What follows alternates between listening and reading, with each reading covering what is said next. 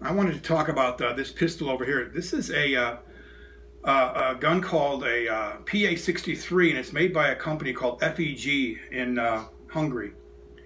And the Hungarians, they wanted to be different. They didn't want to adopt the Russian Makarov in the 60s. They adopted their own particular gun. Now this particular gun here, it shoots the 9mm Makarov cartridge, just like the Russian Makarov pistol does, but it's a different design. This is an even closer copy of the German PPK pistol, very close. And what you do here is I just wanted to show you that when you have an empty magazine, the slide will lock back to your magazine release. Over here is a regular button like us Americans like. And here's your magazine. I think this is, I can't remember, 8 or 9 rounds, maybe 8 rounds, not sure. This particular gun is strange. There's no slide release here. When the slide is locked back like this, you have to actually push it back and let it fly like that. There is no slide release on this pistol. The other thing is when your safety is up like this, it's in fire. You can see the red mark here. When you flip it down, it's unsafe. Oops. And that's just different, you know? Hold on. Well, that's not right. Yeah. So here we got fire, and that's safe. Now normally when you load this gun, you see that it's cocked, and you flick it into safe mode. You notice it's got a decocker on it, on the safety as well. It'll actually decock the hammer for you. Now you don't have to worry about the gun shooting when it does that because there's a block on the firing pin. So it's still safe. And once you put it back into fire, which is up instead of down, most pistols, the safety is when it's down, it's fire, and when it's up, it's when it's unsafe.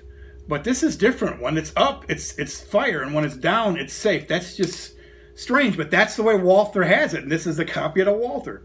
Anyway, so this is a double action, single action gun, and once you load the gun and you put it on safe, the hammer will decock. When you put it on fire again, you have to pull that trigger double action. Damn, that's hard. This has got one of the stiffest double action trigger pulls of any pistol I've ever had, but the single action pull isn't bad. Yeah, the single action pull isn't bad, but the first double action shot you have on this gun once you take it off as safe and put it on fire is brutal. The other thing about this gun is that it's an aluminum receiver, so it's quite a bit lighter than the Makarov. And here's the Makarov pistol to compare. They're sort of very close in size.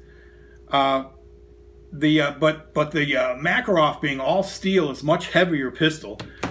This gun was designed to be carried a lot and shot very seldom because it's made to be as light as possible and as compact as possible. So you've seen the safety, you've seen the magazine release, you've seen the slide stop, and now we can show you the field strip, which is the same as on the Walther. It's the same as on the Makarov. You flick this guy down and move it to the side like that, and then you just pull the slide off. Real simple. The spring comes apart. You have to be careful with this this part over here. This is loose. I mean, this will come out real easy. This is the ejector, I believe. And it's easy to clean. To put this thing back together, you just slide the top back on it, all the way back and down and forward, and you take that off. And that's it. That's all you have to do. Field strip it. It's easy to clean, easy to take apart, easy to shoot. It'll punish you though because the gun is so light. In 9x18, it's still a pretty hefty caliber. This is a straight blowback action, just like the Makarov. And that's one of the reasons why it's so punishing, is because it's a blowback pistol. But this is a decent carry pistol. And the reason why I bought this back in '92 is because I only paid like $115 for it. It was pretty cheap back then. It was cheaper than a Makarov. That's one of the reasons why I got it. And I've been real happy with this pistol too. But I actually like to carry the Makarov on me more than this guy, because I'm just used to the way the safety works on this one, and it's much more comfortable for me to shoot than this guy. The sights on this are regular fixed sight. You got a notch in the back and a blade sight in the front, but the notch is much shallower than the notch on the Makarov, and the blade is sort of smaller, and it's just harder to get a good sight picture on it. Like I said, this gun was made to be carried a lot and never shot. That's the way it is. But it does shoot reliably when you do shoot it. I wouldn't want to shoot it as much as I would shoot this one. I fire 50 rounds in this gun and I get sore. But gee, that's about all I have to say on this gun. And I wanted to thank the wife for making this video again for the second time, because I screwed up the first one. Thank you very much.